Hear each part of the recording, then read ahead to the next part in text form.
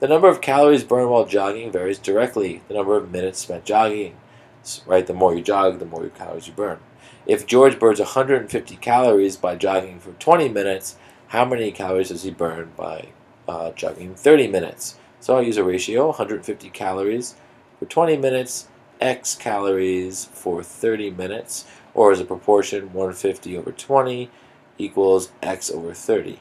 However you like to solve this. I'm going to use my ratio here.